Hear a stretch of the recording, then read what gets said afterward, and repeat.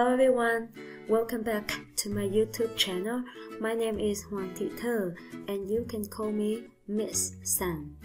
Trong video ngày hôm nay chúng ta sẽ cùng nhau ôn lại 4 quy tắc viết mà chúng ta đã được học nhé. Writing rules from number 1 to number 4. Đó là những quy tắc, những từ có chứa nguyên âm ngắn.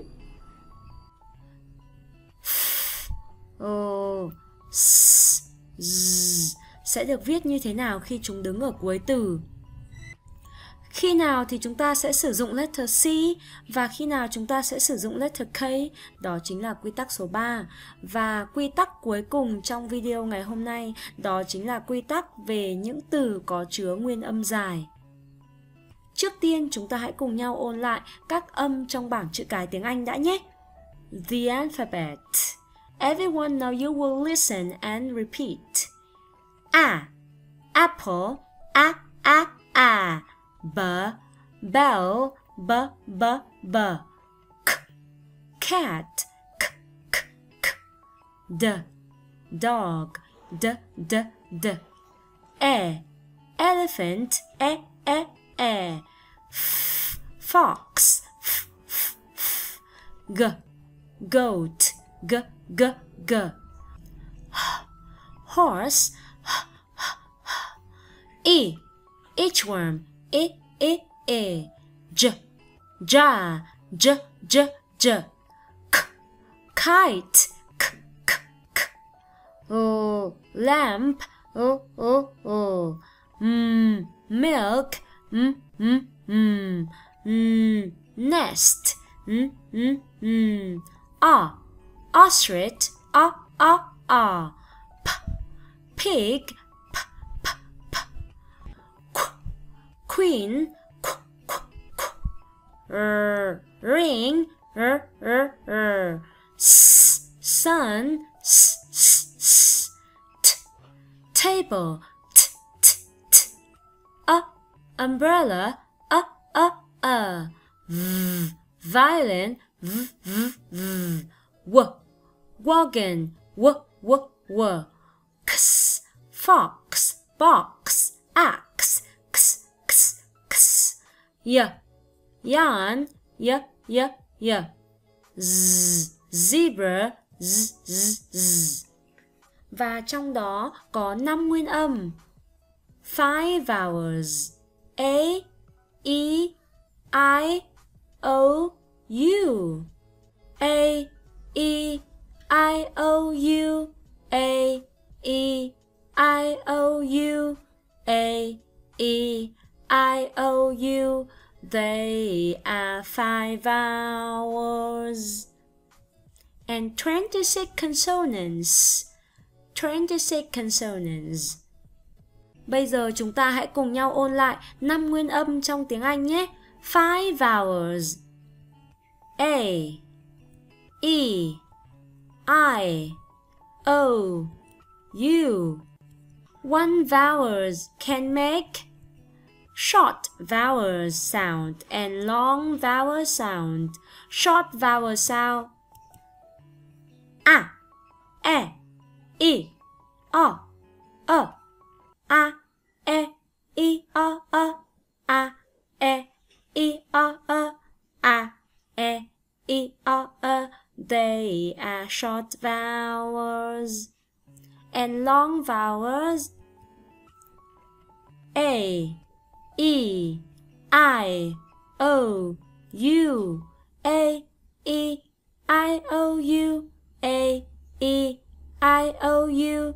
A, E, I, O, U. They are long vowels.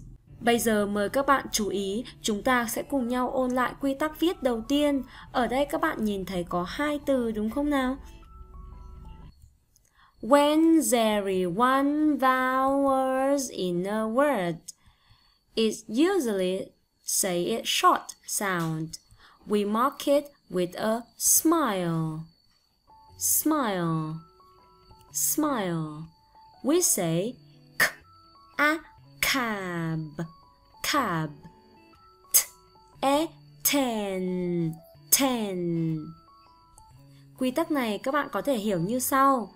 Khi trong từ chỉ có một nguyên âm thì nguyên âm đó thường được phát âm ở dạng nguyên âm ngắn a, e. Và chúng ta sẽ đánh dấu nguyên âm ngắn bằng hình mặt cười. Cab, 10. Now it's time for you to read.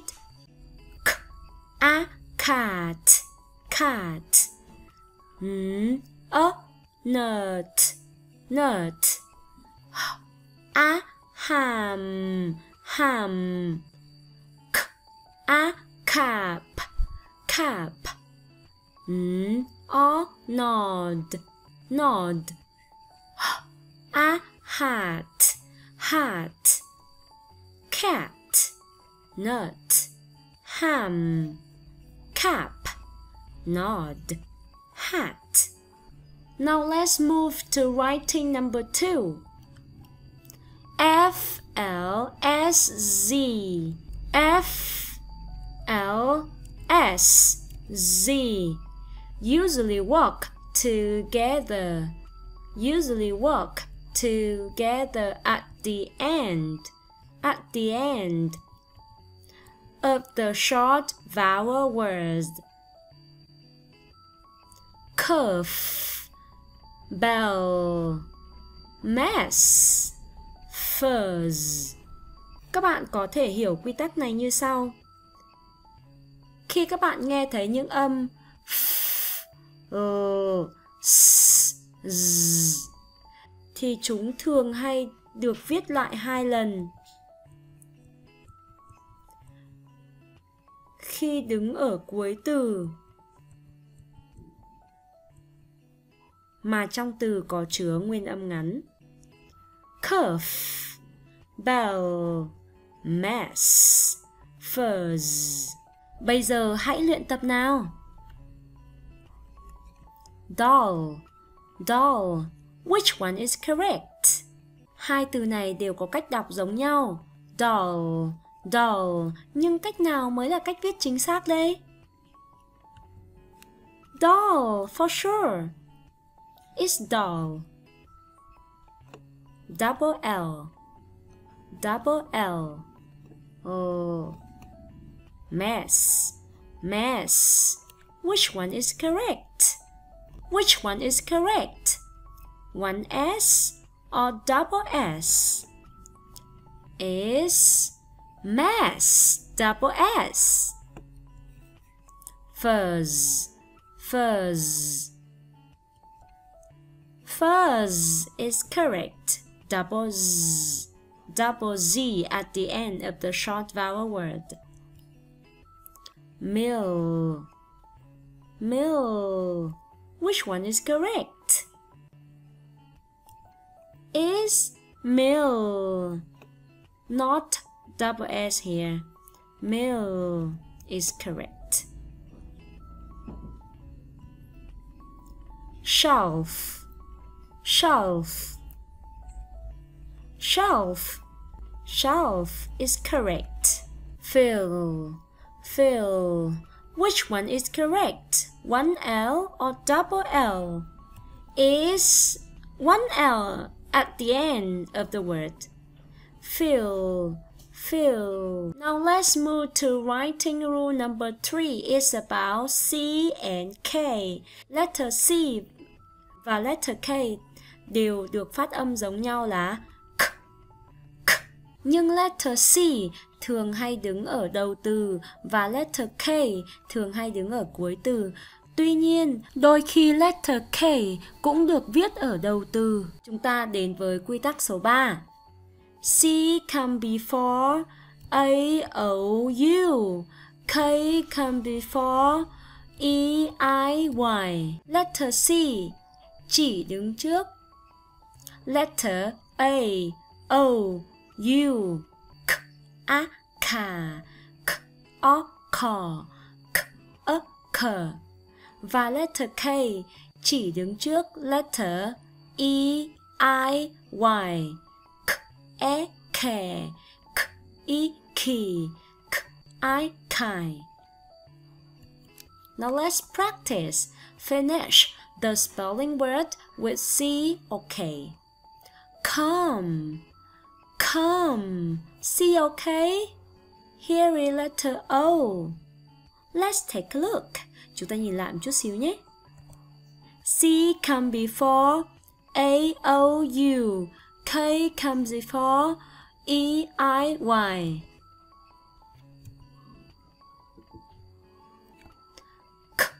Come. Kick. Kite. Came. Keep. You got it? Now let's move to the last. Writing rule is writing rule number 4. This is so awesome. Đây là một quy tắc viết rất tuyệt vời, các bạn hãy chú ý nhé. Listen and repeat. When there are two vowels in a word, two vowels, the first vowel say its long sound. This is the first vowel, say it long sound. We mark it with a stick. And the second is silent.